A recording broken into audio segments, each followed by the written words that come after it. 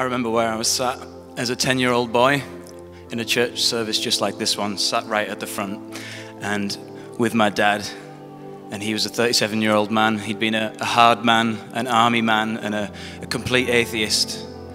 And it wasn't until his older brother, Charles, who'd been a Christian and had been praying for our family for 18 years, it wasn't until Uncle Charles was diagnosed with cancer that my dad, seeing who he thought was his softy Christian older brother, actually in the face of death, completely unafraid to die, that my dad decided, this God must be real.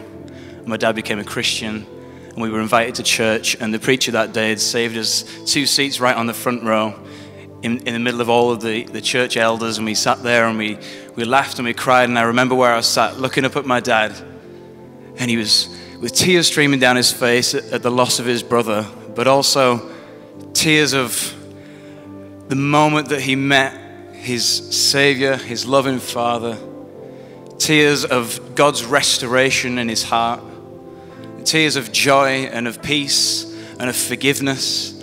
And I remember seeing where I was sat, seeing my dad's life changed, seeing a hard man become soft in the presence of God. And it was the beginning of an incredible time for our family, coming to know Jesus, the 4 of us, my mom and my dad and my older brother and myself and a lot of our extended family. And today, my wife and I and my children are giving because we want to see God do that again and again and again. We want to see his restoration power at work in this city and in this nation. We want to see lives and individuals and families transformed. So that's why we're giving today.